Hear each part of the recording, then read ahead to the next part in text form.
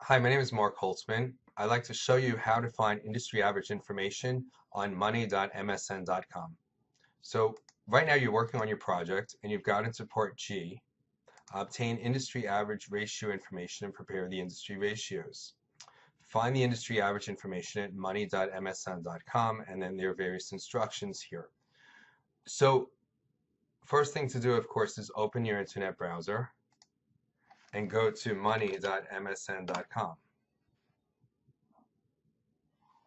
Where it says get quote, type in the name of your company or your company's ticker symbol. I'm going to do Apple. And here you can see some basic information about Apple. Go to the area that says key ratios right here under fundamentals. And it will provide you with ratio information about your company. Now in Excel, these are the ratios that you're looking for. So the first one here is return on sales. Go to Microsoft Money MSN, and return on sales is going to be found under the profit margin. So click on profit margin. And recall that return on sales is the same as net profit margin. So here you can see the industry net profit margin. And one of the things you're going to need is the name of the industry.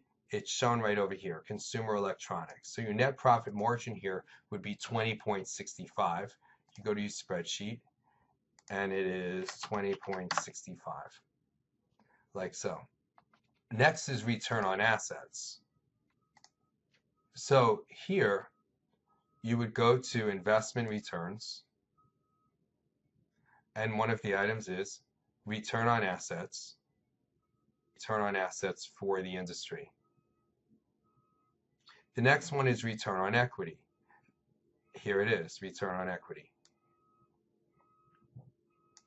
The next item is accounts receivable. This can be found under management efficiency. It's called receivable turnover. Accounts receivable turnover is sometimes referred to that way. And it's 7.36. And for the company, according to this website, it's 13.49. Here is your inventory turnover, the next item. And then asset turnover is shown here. The next thing, the current ratio, is going to be shown under financial condition because it's a liquidity measure. So here you can see the current ratio, 1.48 for the industry.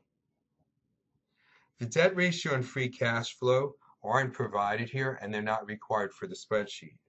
Financial leverage is shown right here. The leverage ratio, the industry average is 1.77.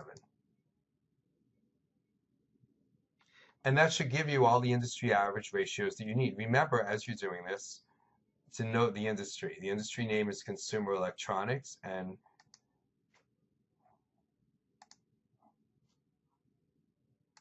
here it's worth recording that you are looking at the consumer electronics industry. That's the industry that this company happens to be in. Thank you.